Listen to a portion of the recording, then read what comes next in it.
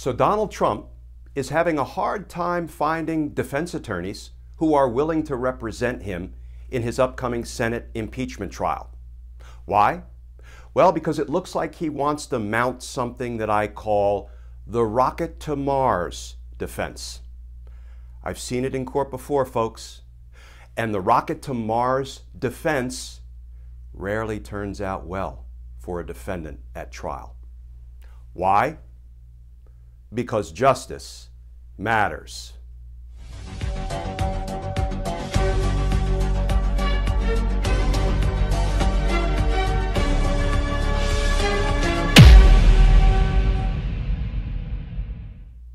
Hey all, Glenn Kirshner here.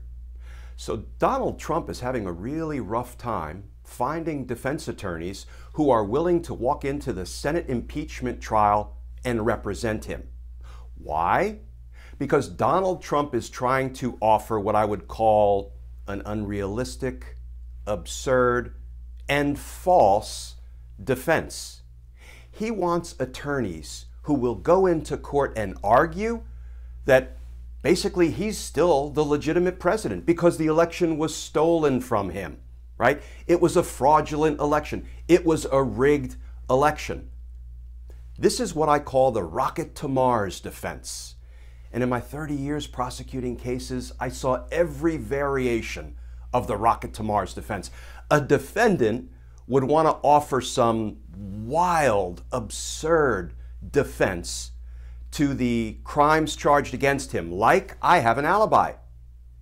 I couldn't have committed the crime because I was on a rocket to Mars. I was vacationing on the planet Mars at the time, so I could not have committed the crime with which I am charged. The rocket to Mars defense. That's what Donald Trump wants defense attorneys to go into the Senate trial and argue. It's Donald Trump's rocket to Mars defense. I'm still president because the election was stolen from me. It was rigged. It was fraudulent. So here's the thing. There are lots of differences between criminal trials and Senate impeachment trials. For example, criminal trials have very well-established, rigid even, rules of procedure, rules of evidence, rules of protocol. Senate trials, not so much. It's kind of a no-holds-barred political party that these senators engage in. It's a purely and exclusively political proceeding. So there are no rules of evidence. There are no rules of procedure other than like the makeshift rules that are made up by the senators themselves. But here is where there's an important similarity between a criminal case and trial and an impeachment trial in the Senate. The attorneys who appear in those different kinds of cases are still bound by the rules of ethics, are still bound by the rules of professional responsibility.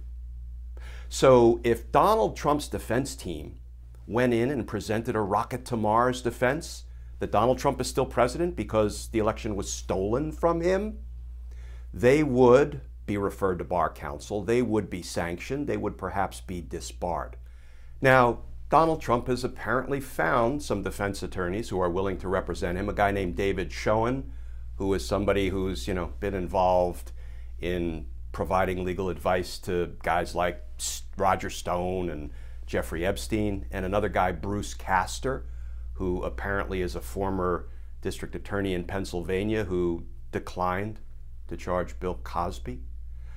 So these guys are going to go in and they're going to represent Donald Trump. And it's being reported that they're going to mount a largely constitutional defense, not Donald Trump's preferred rocket to Mars defense, but they're going to argue that it's not constitutional to have a Senate impeachment trial for somebody who's no longer in office. Well, that's wrong because we've done it before, albeit back in the 1800s. We did it with the Secretary of War. His name was Belknap. He was impeached by the House, he resigned, and then he was tried by the Senate in an impeachment trial.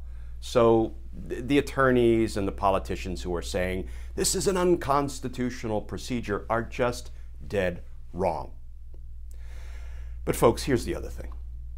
It doesn't matter who Donald Trump's defense attorneys are, because he's got some 40 or 45 defense attorneys sitting on the jury.